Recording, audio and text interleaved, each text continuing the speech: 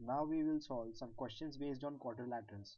But before that, let's look into our last theorem, which is also one of the most important ones, the midpoint theorem. The midpoint theorem says that the line joining the midpoints of two sides of a triangle is parallel to the third side. That is, that if I draw a triangle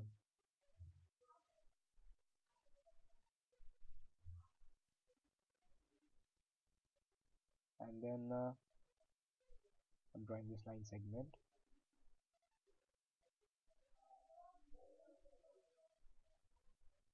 If this is triangle ABC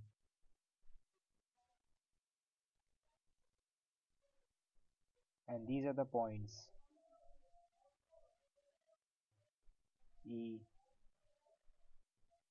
and F, and E is the midpoint of AB and F is the midpoint of AC.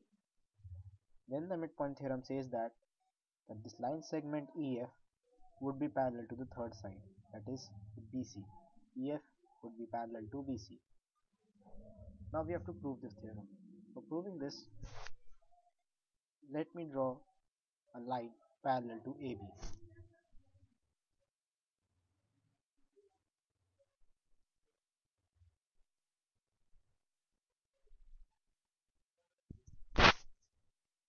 And I'll extend this here.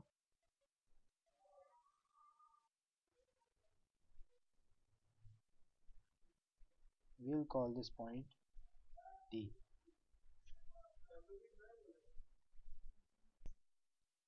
Now let's prove the midpoint theorem. Here, angle AFE, angle AFE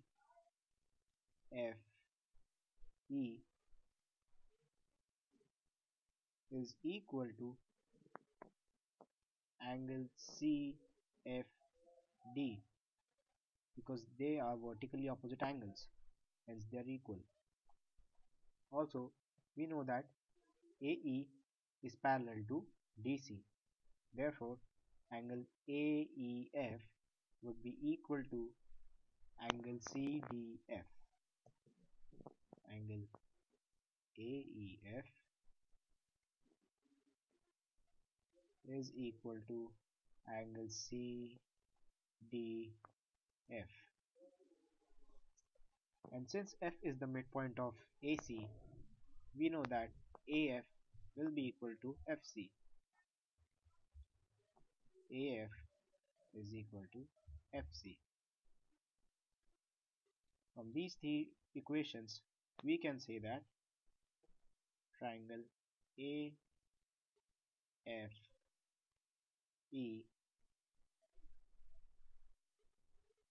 triangle AFE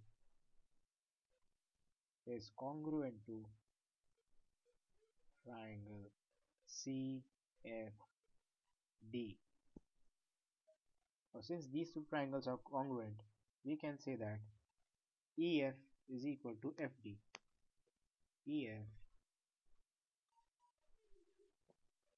is equal to FD.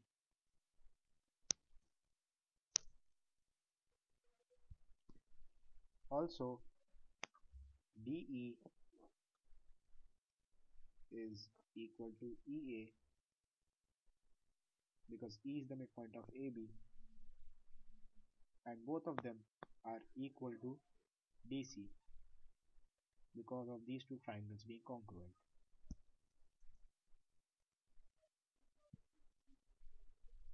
Now since BE is equal to CD and also both of them are parallel, hence we can say that the quadrilateral BEDC is a parallelogram. And since this is a parallelogram, we can say that ED is parallel to BC, and hence the midpoint theorem has been proved. Now there is another way of stating the midpoint theorem, which is that if a line is drawn through the midpoint of one side parallel to the another side, then it bisects the third side. That is, if I had drawn a line from point E, which is the midpoint of AB, and parallel to BC, then it would cut AC at F, and F would be the midpoint of AC. It can be proved similarly as we did earlier.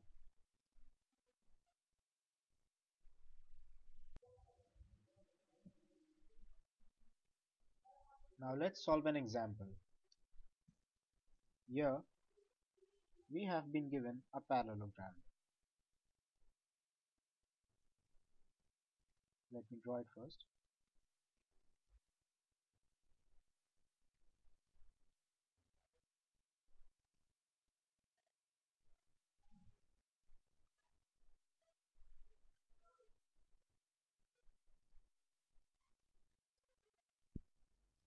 And we have this diagonal.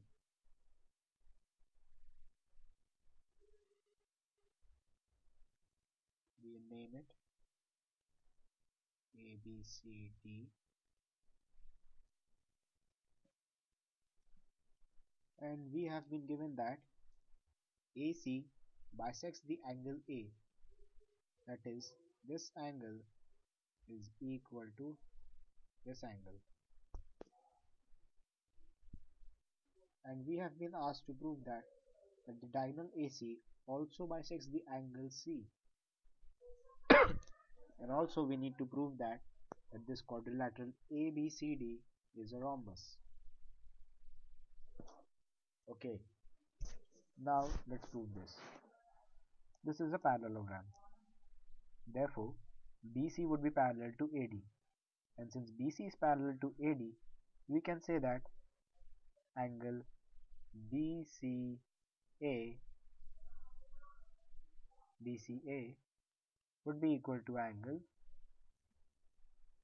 DAC.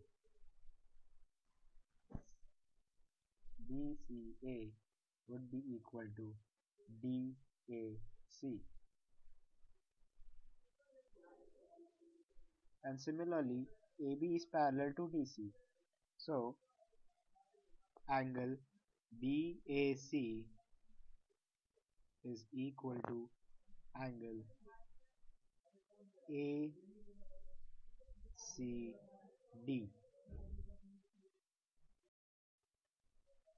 Now we have been given that angle DAC is equal to angle ACD. So here we conclude that angle DCA would also be equal to angle BAC.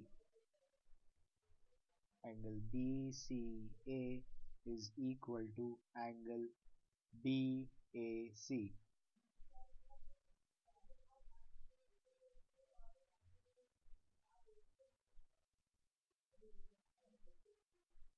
And also we can finally say that angle BCA would be equal to angle ACD, since here we can see that angle DAC and angle BAC are equal. Hence, angle BCA and angle ACD would also be equal. So, we have proved that AC bisects angle C.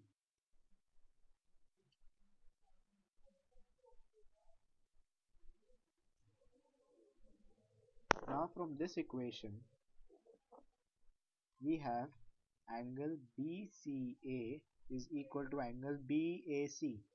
Hence, we can say from this equation that triangle ABC is isosceles.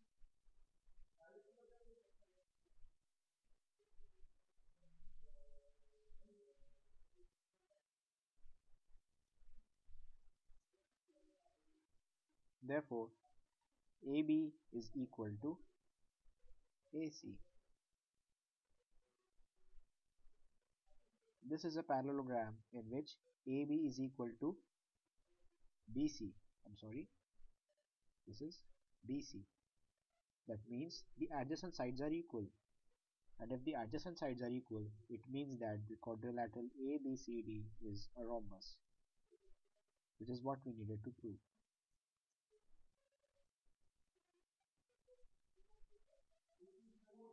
Now let's come to our last problem, in which we have a right angle triangle, right angled at C. Also, the midpoint of the hypotenuse AB is M, through which a vertical line is passing. This line is parallel to BC and meets AC at D. We have been asked to prove that CD is equal to DA, that is, we have to prove that D is the midpoint of AC. Also, we have to prove that MD is perpendicular to AC. And finally, we need to prove that CM is equal to AM.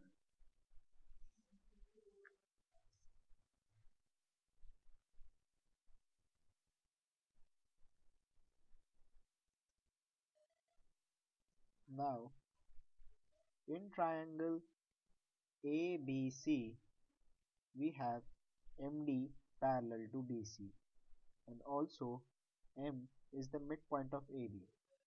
So, from the midpoint theorem, we can say that D would be the midpoint of AC. That was the first thing we had to prove. Quite simple. Now, we have to prove that MD is parallel to AC.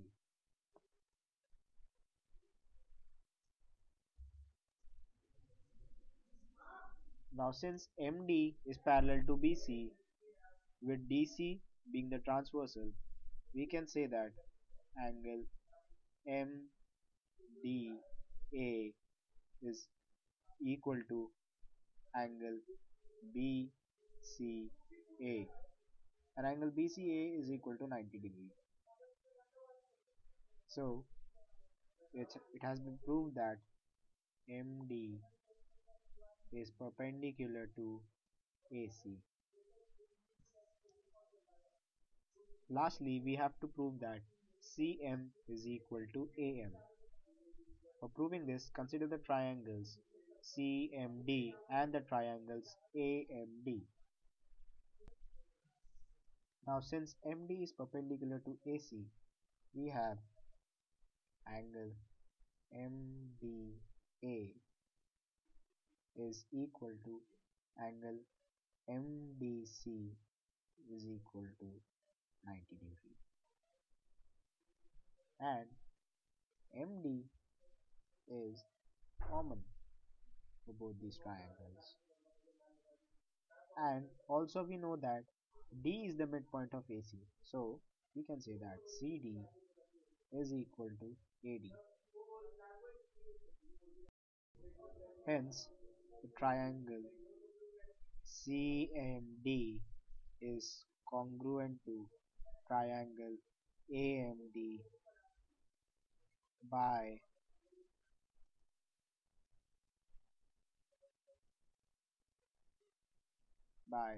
SSA test,